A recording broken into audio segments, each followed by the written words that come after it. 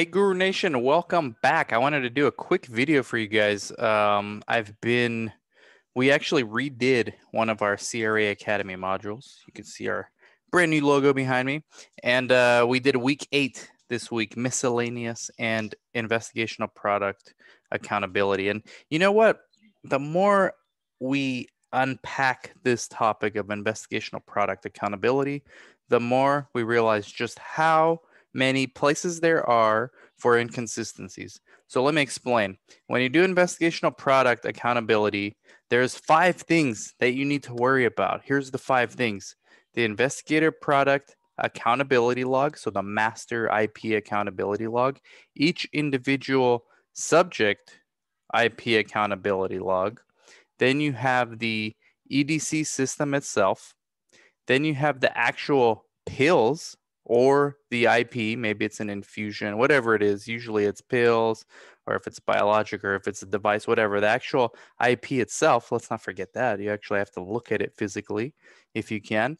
And finally, is the diaries. I almost forgot. The 5th one sometimes is the diaries, or otherwise known as a patient reported outcome, where the patients actually write down in their diary that they took their drug or not. That 5th one's not always there, but 4 or 5 places where inconsistencies could be had. So as a CRA, I mean, if you save IP accountability for your closeout visit, you're going to be in serious trouble. You're going to be in a world of hurt. We tell all of our students this in every module.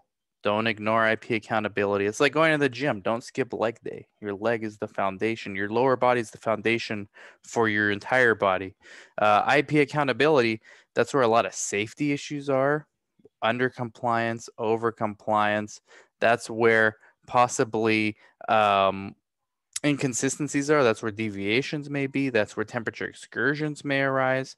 So there's a lot of sneaky things that could sneak up on you with IP accountability. And I know all the CRAs are busy doing source data verification, source data review, regulatory maintenance. Don't forget investigational product. It's very easy to forget, and it could cause a lot of problems if you do. So just wanted to make a quick short video for you guys. Take care.